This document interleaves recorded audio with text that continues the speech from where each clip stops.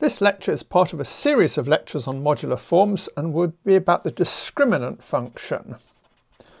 So the discriminant function, usually denoted by delta, is E4 cubed minus E6 squared, where E4 and E6 are the Eisenstein series, except you divide this by 1728. And the reason for this is that this makes the Fourier expansion of it start with a leading coefficient of 1.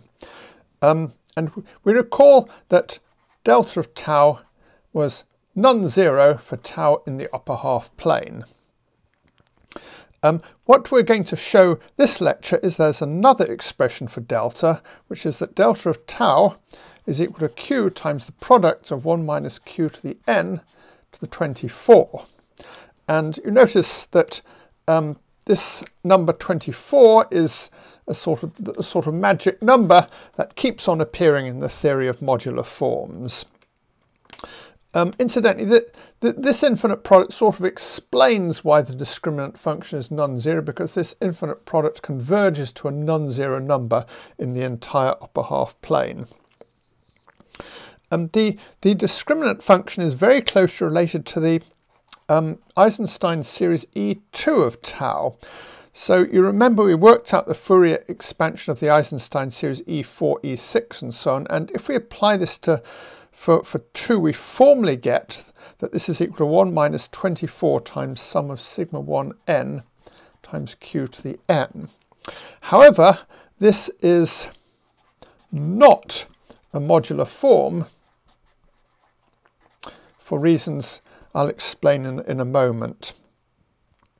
And the reason this is related to the delta function is if you take the logarithm of delta of tau, this is equal to the logarithm of q minus sum over m and n, I guess there should be a factor of 24 there, times q to the mn over m.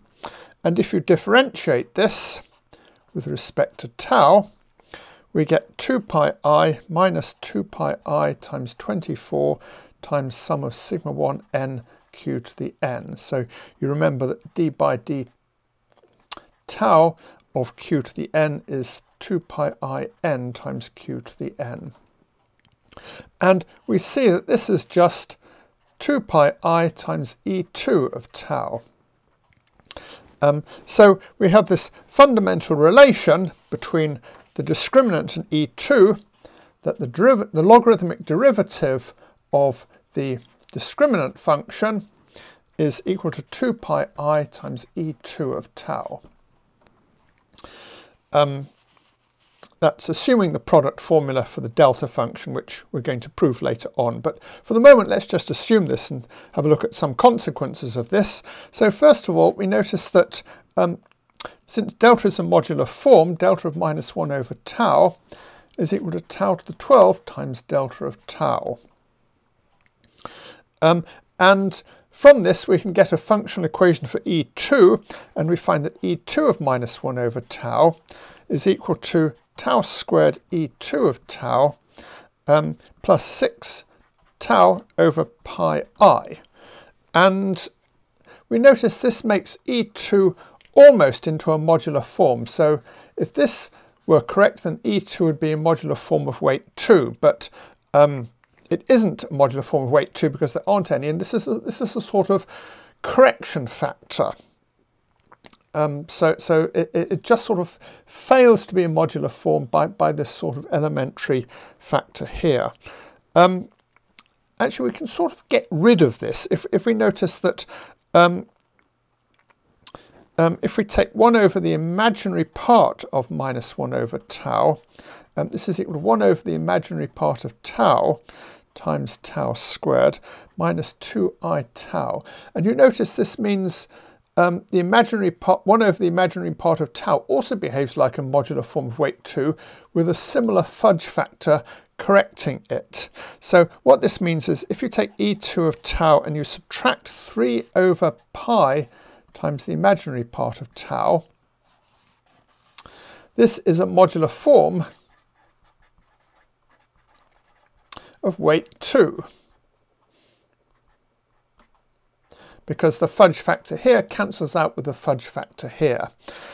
The trouble is this is not holomorphic because of this factor 1 over the imaginary part of tau. So we sort of have a choice of evils. We can either have a function that is holomorphic but is not quite a modular form of weight 2, or we can have a function that's a modular form of weight 2 but is not quite holomorphic, and we sort of can't get both properties at once. So these sorts of modular forms are sometimes called almost holomorphic or nearly holomorphic, and that means they're sort of holomorphic except you're allowed factors of 1 over the imaginary part of tau. There's also something else called weakly holomorphic, which means it's holomorphic on the upper half plane but is allowed to have poles at I infinity. And I can never remember which is weakly holomorphic and which is almost holomorphic, so I don't really like either of these terms. Well, now we should explain why E2 of tau is not quite a modular form. So why is E2 not modular? Well, if we look at the proof that E4, E6 and so on are modular, we're looking at a sum of 1 over m plus n tau to the k, where k is equal to 2, 4, 6 and so on. So we're sort of summing over all values of m plus n tau, so we get 0, 1, 2, minus 1, minus 2, and then we might get tau, 2 tau, sorry, tau plus 1, tau plus 2, 2 tau, and minus tau, and so on. So we're summing over all these points, and in order to work out the Fourier expansion, what we did was we summed over the rows. Well, we don't sum over 0, but we sum over all the rows. We sum each row, and then we sum all the rows together. And if we do that, we get the Fourier series for EK. In order to work out the functional equation, prove the function that it's a modular form, what you end up doing is you first sum over all these columns and then add up the sums of the columns. So the sum over rows being equal to the sum over the columns corresponds to the fact that ek of minus 1 over tau is equal to tau to the k ek of tau. Now for k greater than or equal to 4, this holds by absolute convergence. However, if k is equal to 2, then this series is no longer absolutely convergent, and we actually get a slightly different answer if we first sum over rows or if we first sum over columns. So this is a rare case when there are two natural ways of summing a series and they give different answers depending on the order of the terms. However, the series for E2, although it doesn't converge absolutely, it only just fails. If we sort of replace this exponent k equals 2 by anything bigger than 2, you know, 2 plus a millionth, then the series would be absolutely convergent. And when something is just on the borderline of not being convergent, you can sort of usually get something out of it by pushing a little bit harder, and that's what we can do with E2. So you remember the functional equation for E2 is sort of equivalent to the fact that delta is a modular form. In practice, instead of using delta, it's easier to use its 24th root, which is usually called the Dedekind eta function. So eta to the 24 equals delta, and the eta function of tau is just q to the 1 over 24 times the product of n greater than 0 of 1 minus q to the n. And its functional equation is eta of minus 1 over tau is equal to the square root of tau over I times eta of tau. You have to be a bit careful about sign of the square root. And in order to prove this, this functional equation, what we want to do is to prove that log of eta of I over y minus log of eta of IY is equal to a half log of y. Here we're just going to put tau equals iy and take y to be real, just so that we don't have to think about, we're just taking tau on the imaginary axis because that's a little bit easier to think about. So we want to prove this functional equation, which is equivalent to the functional equation for E2 and to the functional equation of delta. And if we expand this out, we find we've got to prove the sum of m greater than or equal to 1 of 1 over m times 1 over 1 minus e to the 2 pi my is equal to sum of m greater than or equal to 1 of 1 over m times 1 over 1 minus e to the 2 pi m over y plus pi over 12 times y minus 1 over y minus log y over 2. So this is coming from the eta to the 1 over 24, and these two terms are coming from log of eta. And one of these sort of comes from summing over the rows, and one of these terms sort of comes from summing over the columns of E2. And what we're going to do is we recall that there's a way of summing series in complex analysis by using the fact that pi over tan of pi z has poles of residue 1 at z equals minus 2, minus 1, 0, 1, 2, and so on. So we find that the sum over n of f of n is something to do with 1 over 2 pi I times the integral over some contour of f of z times pi over tan pi z dz. Here c is going to be a contour including all the values of n for n less than some bound, and the value of this is going to be this sum here plus some other terms coming from other residues of this. So you remember in complex analysis this is a sort of standard way of summing series, and what we're going to do is to apply it to try and sum this series here. And what we'll do is we will find that we get an expression like this. Let's try this.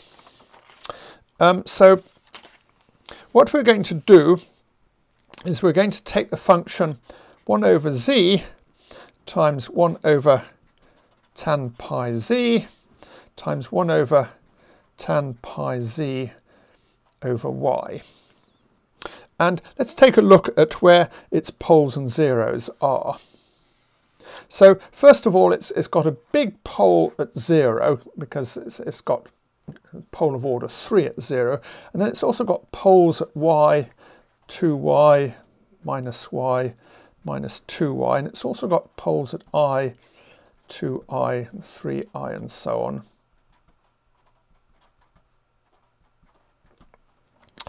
And what we're going to do is we're going to take a big contour that sort of encloses lots of the poles like this. And now let's look at what the residues of all the poles are. So we've got this tan pi over z, and if we add up the residues on the real axis, the sum of the residues here corresponds to log of eta of iy.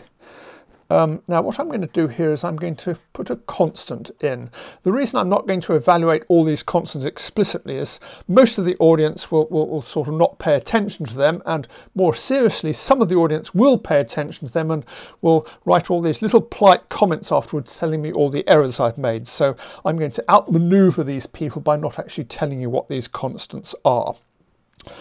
So here we get the residues correspond to the terms for log of eta of I over y times some constant. And that's not quite correct, because what I should also do is add some constant not depending on y, and we also have minus some constant not depending on y. Unfortunately, these two constants are actually the same. So, the residues on the real and imaginary axis sort of correspond to these two terms in the functional equation. Then we have a residue at 0, and the residue at 0 turns out to be the term 1 over y minus 1 over y, again times some constant that I'm not going to worry too much about. And now we've got a problem. So normally you would like the integral over this contour to tend to 0. So let's sort of take this distance to be r and this distance to be y times r. And you would like this to tend to 0 if r tends to infinity. And it doesn't. If you try estimating it, these bits are sort of bounded as r tends to infinity, and this is constant times 1 over r, and the length of the path is proportional to r, so it just fails to tend to 0. In fact, it definitely doesn't tend to 0. So how do we find the limit over this contour that goes round all these poles? Well, what we do is we notice that tan of pi z is usually approximately I or minus I in the upper half or lower half plane, and similarly this is. So these terms here are going to be approximately plus 1 in this quadrant, minus 1 in this quadrant, minus 1 in this quadrant, and plus 1 in this quadrant. Now that means that when you integrate this thing here, so the integral of 1 over z times 1 over tan of pi z times 1 over tan of pi z over y dz will be approximately the integral of 1 over z times plus or minus 1 dz. Except this isn't a holomorphic function because it's plus 1 in some quadrants and minus 1 in other quadrants. So you can't sort of say the integral is going to be the residue of this because it's just not holomorphic anywhere. But what you can do is, this is such an easy function to integrate, you can just integrate it explicitly using 1a calculus, more or less. You know, the integral of 1 over z is just log of z. So what you find is that you get a constant times log of y as the limit as r tends to infinity. So to summarize, the residues on the axes give you these two terms here, the sums giving you eta of iy and eta of I over y. The residue at 0 gives you this term here involving a y and a 1 over y, and the limit of the integral around the contour gives you this log term here. So that proves this functional equation, which, as I said, is equivalent to the proof that the discriminant can be written as an infinite product, and is also equivalent to the fact that the Eisenstein series E2 is almost a modular form. And I guess for those of you who want an exercise, you can go and figure out what all these constants that I've been too lazy to evaluate are.